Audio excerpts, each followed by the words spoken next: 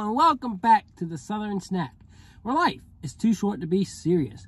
All right, I changed my position in my car just because of where I'm parked. The sun would just be destroying the quality of this video. But finally back at Insomnia Cookies for the first time in a long time. I did an ice cream review when they, you know, the location was out of one of the two special cookies. So, you know, take it as you will. That was a review, but this is the first time in probably over a year that I've tried their cookies. Now, trust me, no, I'm not breaking up with you, Crumble. I love you guys, and you will always be my favorite cookie company. I always mention Crumble because Crumble's the standard, and Insomnia never really comes close. But I give them chances. I give them chances every now and then, so we're going to give them a chance. They've probably had about 30 different cookies since, so I've missed out on 30 cookies to review. But anyways, is what it is. We're here to tell you how we're feeling about these winter flavors, which you've got a gingerbread cookie, a red velvet with cookies and cream inside of it. You've got a deluxe hot cocoa cookie with a marshmallow, and you've got a vegan honey bun. So very intriguing. I don't really have the details on this because I did not feel like reading into it, but the description will have every little detail on it. But yeah, there's a terrible look at the cookies. There's a good look with a terrible look at me. We'd rather have a terrible look at me and a good look at the cookies, right? So that is your thumbnail. And where do we start? Well, we'll start with the one on top, the gingerbread. And I put these in the fridge last night because that's the only way I can get them is after work, and then I can do it the next day. So we want to make sure the lighting was good. I don't have a home with great lighting yet. Eventually, maybe I'll move somewhere, but that is where we are. Why didn't I review these at my brother's house yesterday? I could have done that, and I didn't think to. So that's on me, but you know, we're all good. We're going to try them here and now. So again, gingerbread. It's not called gingerbread, but that's what it is. It's a gingerbread cookie.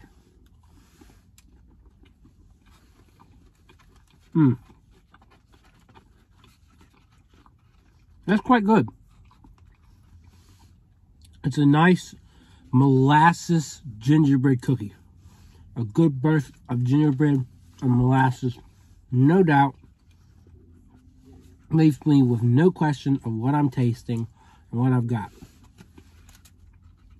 It's very gooey, despite its thin consistency, and doesn't have a lot of a crunch. But there is crunch.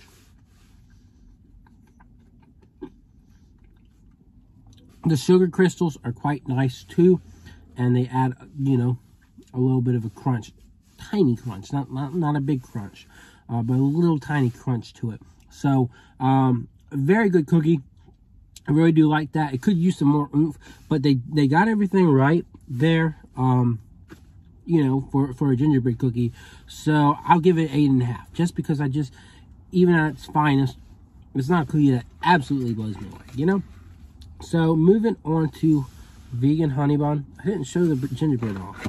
I'm so sorry. But here's the rest of the gingerbread for you. All right, we're gonna try and show this off, and there you go. There you go.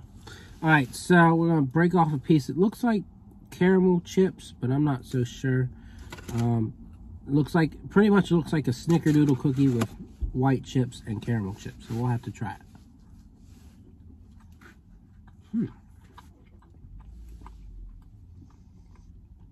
I was gonna say that's not bad, but that is actually quite good.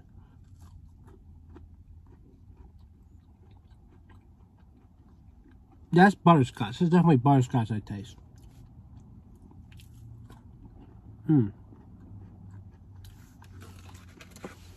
It's just such a nice gooey cinnamon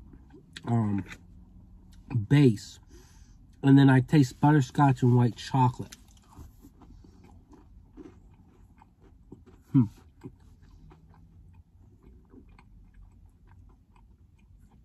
Very good for a vegan cookie. Very good.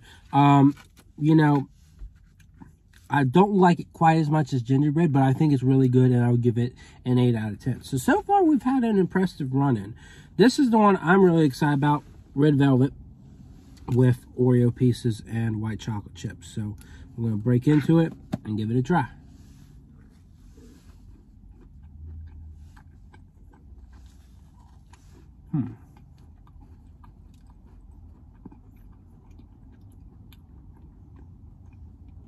It doesn't particularly stand out.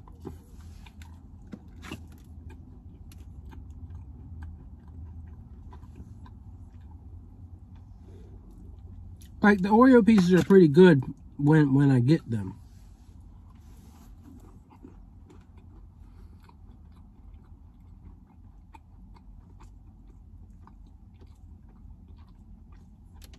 And this cookie is almost like a hybrid of Crumble's white chip red velvet and their chocolate cookies and cream. I think it's quite good, but it doesn't quite have that gooey, delicious oomph to it that the other two do have the slight edge on. So I would still give this, I would say, a 7. It's got good quality to it. When the mixins are there, it really builds a nice cocoa chocolate dynamic there. So we'll end this off with, and it wasn't so gooey, but this one's quite gooey. This is Hot Chocolate Deluxe. And man, oh man, you know, that marshmallow's getting shiny in the sun. We know where we're going for. We're going for that marshmallow part of it. Oh boy, so hot and so gooey. This one is undoubtedly setting itself up to be the best cookie.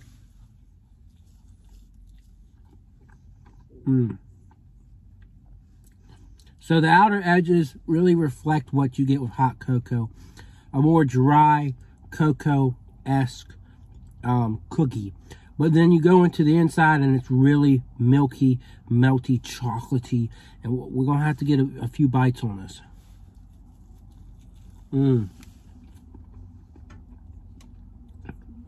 And that gooey chocolate really drives home the cocoa flavor.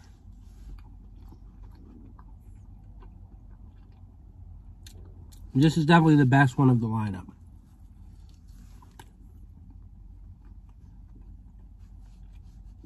It's almost like a brownie hot chocolate. I get a brownie vibe too. Now I'm full, and I only ate halves of each of these cookies, which might be a lot. I might be underselling it, but man, and I did eat a whole marshmallow off that thing.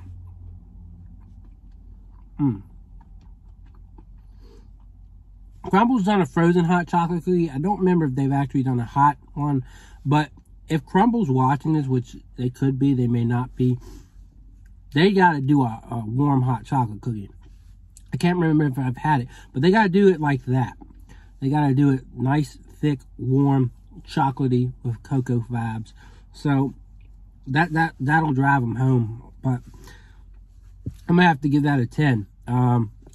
Maybe a little bit dry on the edges, but if you just eat it how you're supposed to, quite good, quite good. The melty chocolate center and the marshmallow really drive home quite a good cocoa flavor. So that is Insomnia Cookies winter lineup,